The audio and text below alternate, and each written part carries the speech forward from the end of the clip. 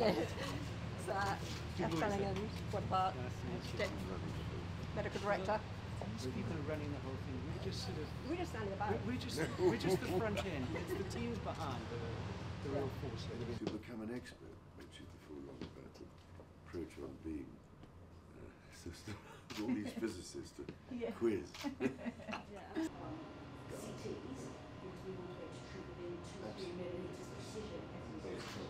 Yeah, so, no, but often we can see, so what are it should stop growing, it stop growing, but your scan not always looks normal, so it always looks like a scar she's got brain tumours, paraspinal and complex.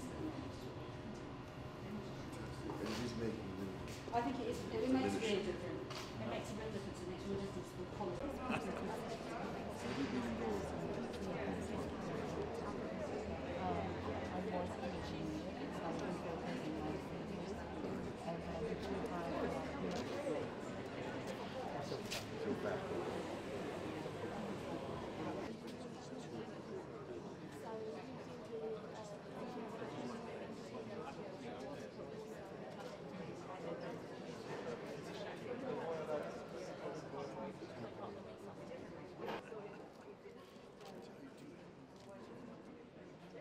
Before I attempt to unveil this thing, I was enormously touched to have been invited to come today to help open this new project, which I know has taken quite a long time and an enormous amount of planning, and has probably caused terrible exhaustion to many of you who are involved in that.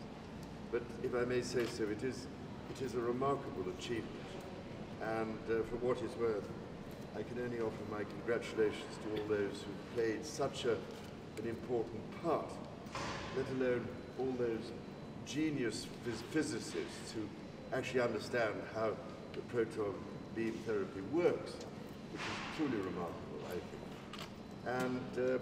And slightly echoing what Dame Julie was saying, I so well understand how much you have been under such pressure for the last 2 years or more.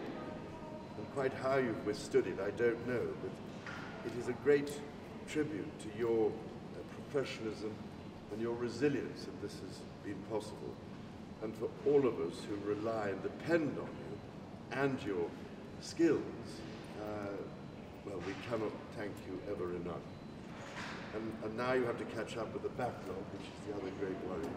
But I'm sure you will do it in your remarkable way, hoping that you'll be able to recruit more people for the health service. So, again, many congratulations, and thank you for all you do. And having said that, I shall now open this new